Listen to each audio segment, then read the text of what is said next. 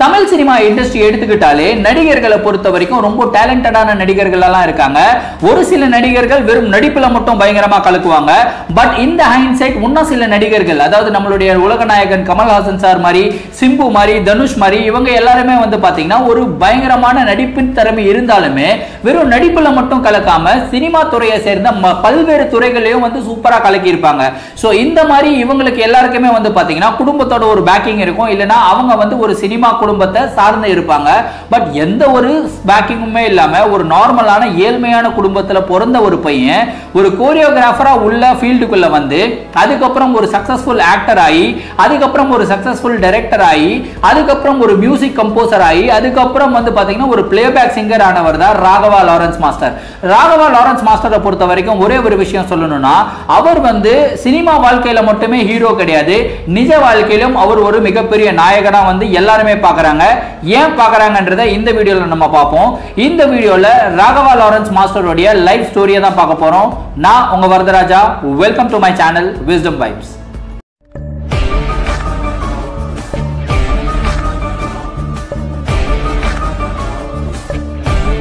நம்ம கதையோட ஆரம்பம் எப்ப ஆரம்பிக்குது அப்படின்னு வந்து பாத்தீங்கன்னா ஜனவரி 9, 1976ல நம்மளுடைய சென்னையில பூந்தமல்லியில கண்மணி அப்படின்றவங்களுக்கு ஒரு அழகான ஆண் குழந்தை பிறக்குது.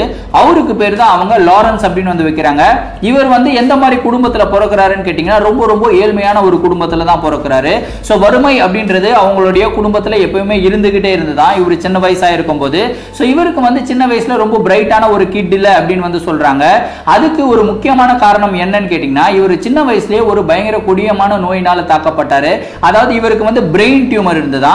சோ இந்த பிரெயின் டியூமரை எப்படியாவது கியூர் பண்ணணும் அப்படின்னு சொல்லிட்டு அவங்க அம்மா இவரை கூட்டிட்டு போவாத டாக்டரே இல்லையா, வெறும் டாக்டர் கிட்ட மட்டும் நம்பி பிரயோஜனம் இல்லை அப்படின்னு சொல்லிட்டு அவங்க வந்து ராகவேந்திர சுவாமிகளை பயங்கரமா வேண்டிக்கிட்டாங்களாம். சோ அதுக்கப்புறம் என்ன ஆயிடுச்சுன்னு கேட்டீங்கன்னா, இவருடைய பிரெயின் டியூமர் எல்லாம் சரியானதுக்கு அப்புறம் இவருக்கு அதுக்கு ஒரு ட்ரிபியூட் கொடுக்குற மாதிரி, அதாவது ராகவேந்திர சுவாமிகளுக்கு ஒரு ட்ரிபியூட் கொடுக்குற மாதிரி ராகவேந்திரா அப்படின்ற ஒரு பேரை லாரன்ஸ் அப்படின்ற ஒரு பேரோட இணைச்சிட்டாங்க. அதுக்கப்புறம் தான் இவரை வந்து ராகவேந்திரா லாரன்ஸ் அப்படின்னு வந்து கூப்பிட்டாங்க. நம்மளுடைய தமிழ் சினிமால அவரை ராகவா லாரன்ஸ் அப்படின்னு வந்து கூப்பிடுறாங்க. அதே மாதிரி ராகவா லாரன்ஸ் மாஸ்டர் வந்து பாத்தீங்கன்னா ராகவேந்திர சுவாமிகளோட ஒரு மிகப்பெரிய பக்தர். சோ இந்த பக்தியின் காரணமா அவர் என்ன பண்ணிருக்காருன்னு கேட்டீங்கன்னா, திருமுல்லை வாயில்ல ராகவேந்திரா சுவாமி பிருந்தாவன் டெம்பிள் அப்படின்ற ஒரு கோயிலுமே வந்து கட்டியிருக்காரு. அதுக்கப்புறம் இவருக்கு சின்ன வயசுல இருந்து ரொம்ப பிடிச்சமான ஒரு விஷயம் என்னன்னு கேட்டீங்கன்னா டான்ஸ், நடனம் அப்படின்ற ஒரு விஷயம் தான். ஏன்னா சின்ன வயசுல வந்து ஸ்கூலுக்கு போறதுக்கு உண்டான ஆப்பர்ச்சுனிட்டி இவருக்கு கிடைக்கல. முக்காவாசி அந்த பிரெயின் டியூமர் தான் காரணம் அப்படின்னு வந்து சொல்றாங்க. அதே மாதிரி படிப்புல இவருக்கு எப்பயுமே இன்ட்ரெஸ்ட் இருந்தது இல்லை அப்படின்னு வந்து சொல்லி இருக்காரு. பட் ஆனா நம்மள மாதிரி நிறைய குழந்தைகள் கஷ்டப்படக்கூடாது அப்படின்றதுக்காக இது வரைக்குமே அவருடைய சம்பாத்தியத்துல ஒரு பகுதி வந்து ஏழை குழந்தைகளோட படிப்புக்காக ஒதுக்கி கொடுத்துக்கிட்டு இருக்காரு. சோ இவ்வளவு தங்கமான மனிதர் தான் ராகவா லாரன்ஸ் மாஸ்டர். சோ நடனம் அப்படின்னு எடுத்துக்கிட்டாலே உலக அளவுல பெஸ்ட் டான்சரா பேசப்படுறது யாரு? Michael Jackson. இந்தியாவை பொறுத்த வரைக்கும் ஒரு பெஸ்ட் டான்சரா பேசப்படுறது யாரு? நம்மளுடைய Indian Michael Jackson, Prabhudeva master தானே. சோ இவருக்குமே வந்து பாத்தீங்கன்னா பிரபுதேவா மாஸ்டர் ரொம்ப ரொம்ப பிடிக்குமா. அவருடைய டான்ஸ் ஃபார்மை வந்து ரொம்ப பிடிச்சு போயிட்டு இவருடைய டான்ஸ் ஃபார்முமே அதுக்கேற்ற மாதிரி வடிவமைச்சார் நம்மளுடைய ராகவா லாரன்ஸ் மாஸ்டர். அதுக்கப்புறம் இவர் வந்து யாருடைய மிகப்பெரிய ஃபேன் அப்படின்னு வந்து கேட்டீங்கன்னா, நம்மளுடைய தலைவர் ரஜினிகாந்த் சாருடைய ஒரு மிகப்பெரிய ஃபேன் தான் ராகவா லாரன்ஸ் மாஸ்டர். சோ சின்ன வயசுல இருந்தே என்னதான் நடனம் அப்படின்றது வந்து இவருடைய உயிரா இருந்தாலுமே வயிற்றுக்கு வந்து பசி அப்படின்றது ஒண்ணு இருக்குல்ல. இவங்களுடைய குடும்பம் வந்து ரொம்ப ஏழ்மையான ஒரு குடும்பமா இருந்தனால சின்ன வயசுல இருந்தே இவர் வந்து பல வேலைகள் பண்ணியிருக்காரு. அதுக்கப்புறம் கொஞ்சம் கொஞ்சமா பெரிய பையன் ஆயிட்டதுக்கு அப்புறம் ஃபைட் மாஸ்டர் சூப்பர் சுப்பராயன் கிட்ட போயிட்டு கார் கிளீனரா வந்து ஒர்க் பண்ணிட்டு இருந்திருக்காரு. அதுக்கப்புறம் ஒரு நாள் ஃபைட் மாஸ்டருடைய காரை வந்து கிளீன் பண்ணிக்கிட்டு இருக்கும்போது இவர் ஸ்டெப் எல்லாம் போட்டுக்கிட்டே வந்து கிளீன் பண்ணிட்டு இருக்காரா. அதை வந்து யாரு பார்த்திருக்காருன்னு கேட்டீங்கன்னா, இவருடைய தலைவர், நம்மளுடைய தலைவர் ரஜினிகாந்த் சார் வந்து பார்த்திருக்காரு. அதை பார்த்த உடனே அப்படியே பயங்கரமா ஷாக் ஆயிட்டாரு. இந்த அளவுக்கு டேலண்டடா டான்ஸ் ஆயிடுறியப்பா அப்படின்னு சொல்லிட்டு ரஜினிகாந்த் சார் வந்து என்ன பண்ணிருக்காருன்னு கேட்டீங்கன்னா, இவர் வந்து டான்சர்ஸ் யூனியன்ல வந்து ஒரு கார்டு எடுத்து கொடுத்திருக்காரு. அதுக்கப்புறம் அந்த யூனியன்ல வந்து இவருடைய டான்ஸ் ஸ்கில்ல இன்னமும் பயங்கரமா வளர்த்துக்கிட்டாரு. சோ என்னதான் இருந்தாலுமே இவர் நிறைய படங்கள்ல பேக்ரவுண்ட் டான்சரா ஒர்க் பண்ணியிருந்தாலுமே, அதுக்கப்புறம் வந்து பாத்தீங்கன்னா நிறைய கொரியோகிராஃபர்ஸ் கிட்ட அசிஸ்டன்ட் கொரியோகிராஃபரா ஒர்க் பண்ணியிருந்தாலுமே இவருக்கு உண்டான பிரேக் கிடைக்கல அப்படின்னு தான் வந்து சொல்லணும். அந்த பிரேக் இவருக்கு எப்போ கிடைக்குதுன்னு கேட்டீங்கன்னா, தெலுங்கு படம், அதாவது ஹிட்லர் அப்படின்ற சிரஞ்சீவி நடிச்ச படத்துல தான் இவருக்கு டான்ஸ் கொரியோகிராஃபி பண்றதுக்கு உண்டான முதல் வாய்ப்பு கிடைக்குது. அந்த படத்துல அவருடைய கொரியோகிராஃபி எல்லாம் ரொம்ப பிடிச்சி போயிட்ட ஒரு காரணத்தினால சிரஞ்சீவி காரு என்ன பண்ணிருக்காருன்னு பாத்தீங்கன்னா அவருடைய அடுத்த படமான மாஸ்டருக்குமே இவரையே வந்து கொரியோகிராஃபர் அப்பாயிண்ட் பண்றாரு. சோ தெலுங்கு படம் இண்டஸ்ட்ரியிலே பயங்கரமா கலக்கி இருக்காரு ராகவா லாரன்ஸ் மாஸ்டர். அதுக்கப்புறம் என்ன ஆயிடுச்சுன்னு வந்து பாத்தீங்கன்னா தெலுங்கு படத்துல மட்டும் இருந்தா எப்படி, நம்மளுடைய தமிழ் படத்துல வந்து தானே ஆகணும். சோ தமிழ் படத்துல அவருக்கு ஒரு மிகப்பெரிய பிரேக் எப்ப கிடைக்குதுன்னு கேட்டீங்கன்னா நம்மளுடைய சங்கர் சார் டைரக்ட் பண்ண ஜென்டில்மேன் படத்துல சிக்கு புக்கு ரயில்ன்ற பாட்டு உங்களுக்கு தெரிஞ்சிருக்கும். சோ அந்த பாட்டுல வந்து பேக்ரவுண்ட் டான்சரா ஃபர்ஸ்ட் வந்து என்ட்ரி ஆகுறாரு ராகவா லாரன்ஸ் மாஸ்டர். அதுக்கப்புறம் 1993 இருந்து 2002 வரைக்கும் நிறைய படங்கள்ல டான்ஸ் கொரியோகிராஃபரா ஒர்க் பண்ணிருக்காரு, பேக்ரவுண்ட் டான்சர்ஸா வந்து ஆடி இருக்காரு. அதே மாதிரி சூப்பர்வா வந்து தமிழ் சினிமா இண்டஸ்ட்ரி ஆகட்டும் சரி, தெலுங்கு சினிமா இண்டஸ்ட்ரி ஆகட்டும் சரி, இவருக்குன்னு ஒரு தனி பேரை உருவாக்கிட்டு இருந்தாரு ராகவா லாரன்ஸ் மாஸ்டர். கடைசியா இவர் வந்து ஃப்ரண்ட் ஆஃப் தி ஸ்கிரீன், அதாவது இவருடைய ஐடல் வந்து யாருன்னு கேட்டீங்கன்னா பிரபுதேவா மாஸ்டர். அவர் எப்படி ஒரு டான்சரா இருந்து ஒரு கொரியோகிராஃபரா இருந்து ஹீரோ ஆனாரோ இவருடைய வாழ்க்கையிலும் அதே எய்ம் தான் வச்சுக்கிட்டு இருந்தாரு. சோ இவருக்கு வந்து ஹீரோ ஆகணும் அப்படின்றது ஒரு மிகப்பெரிய கனவா இருந்தது. அந்த கனவு எப்போ நினைவாச்சுன்னு கேட்டீங்கன்னா 2002ல அற்புதம் அப்படின்ற ஒரு படத்தின் மூலமா இவர் வந்து ஹீரோ என்ட்ரி கொடுக்குறாரு. அதுக்கப்புறம் இவர் டைரக்டரா எப்போ என்ட்ரி கொடுக்குறாருன்னு கேட்டீங்கன்னா தெலுங்கு படம் மாஸ்ல இருந்து தான் என்ட்ரி கொடுக்குறாரு. அந்த படத்துல நாகார்ஜுனா சாரும் ஜோதிகா மேடமும் நடிச்சிருப்பாங்க. அந்த படமுமே ஒரு நல்ல கலெக்ஷன் கொடுத்தது. அதுக்கப்புறம் வந்து பாத்தீங்கன்னா பல படங்கள் இவர் வந்து சின்ன லோ பட்ஜெட் படங்கள்ல எல்லாம் ஹீரோவா நடிச்சுக்கிட்டு வந்தாரு. இவருடைய கேரியர் என்னமோ அப்போ வரைக்குமே ஒரு சக்சஸ்ஃபுல் கேரியரா தான் பார்க்கப்படுது. இவருடைய கேரியரை வந்து வேற இடத்துக்கு எடுத்துட்டு போய் வெச்ச படம் எது அப்படின்னு வந்து கேட்டீங்கன்னா முனி. சோ முனி படத்தின் மூலமா ராகவா லாரன்ஸ் மாஸ்டர் வந்து ஒரு புது விதமான ஒரு ட்ரெண்டே உருவாக்குறாரு. அதாவது பேய் படங்களை பொறுத்த வரைக்கும் வந்து பாத்தீங்கன்னா ரொம்ப பயந்து தான் பார்த்துக்கிட்டு இருப்பாங்க. சின்ன குழந்தைகள் எல்லாம் யாருமே பேய் படம் பார்க்க மாட்டாங்க. நம்ம இந்த ட்ரெண்டை இந்த ஸ்டீரியோ டைப்பை ஏன் உடைக்க கூடாது அப்படின்னு சொல்லிட்டு முனி படத்தின் மூலமா ஒரு சூப்பரான ஒரு காமெடியான ஒரு பேய் படமும் எடுக்க முடியும் அப்படின்றத வந்து இந்த தமிழ் சினிமா இண்டஸ்ட்ரிக்கே வந்து எடுத்து காட்டினார் ராகவா லாரன்ஸ் மாஸ்டர். அதுக்கப்புறம் வந்து பாத்தீங்கன்னா இவரு முனி படத்தோட நிக்கல. அதுக்கப்புறம் வந்து எல்லாருடைய ஃபேவரட்டான காஞ்சனா 1, காஞ்சனா 2, காஞ்சனா 3 வரைக்கும் வந்தாரு.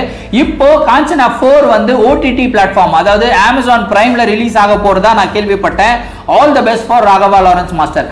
அப்படியே இவருடைய பர்சனல் லைஃப் எடுத்துக்கிட்டோம்னு வந்து பாத்தீங்கன்னா இவர் வந்து லதா அப்படின்றவங்களை வந்து கல்யாணம் பண்ணிக்கிட்டாரு. இவருக்குமே ராகவி அப்படின்ற ஒரு பெண் குழந்தையும் இருக்கு.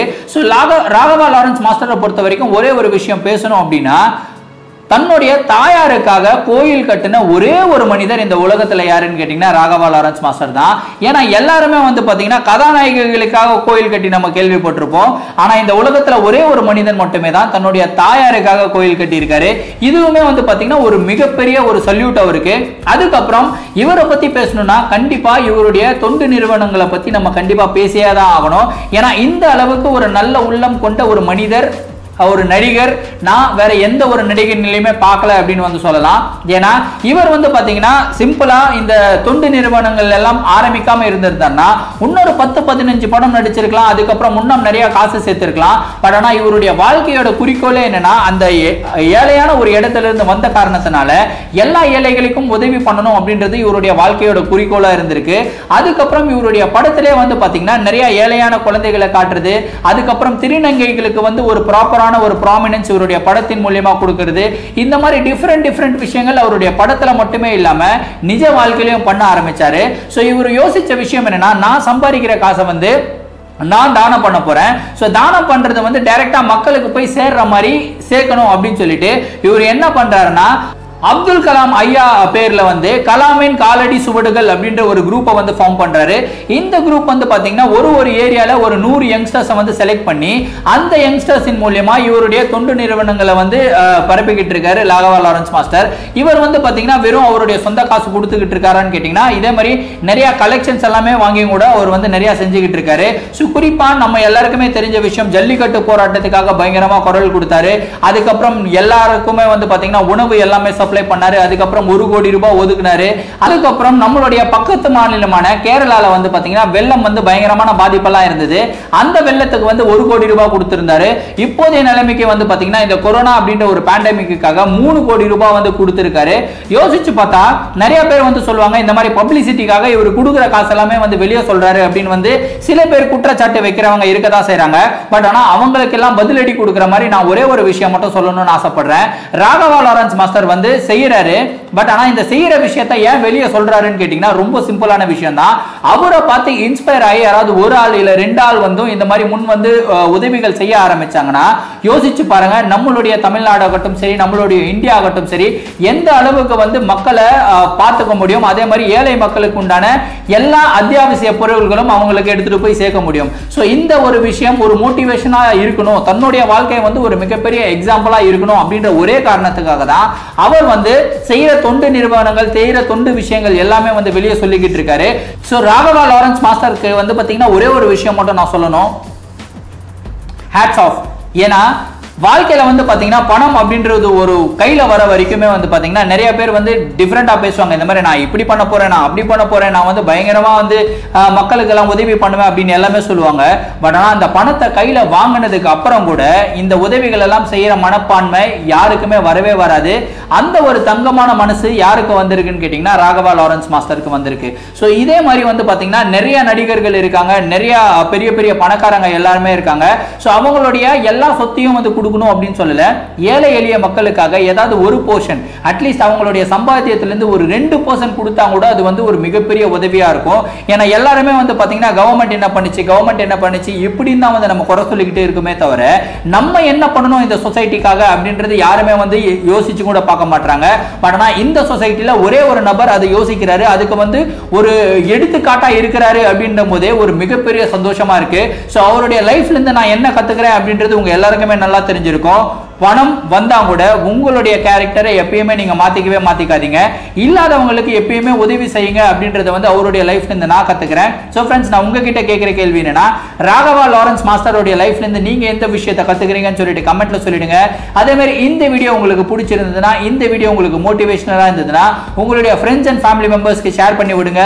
மீண்டும் நாளை ஒரு புதிய வீடியோவுடன் சந்திக்கிறேன். Until then, it's me Varadharaja signing off. Thank you. Bye.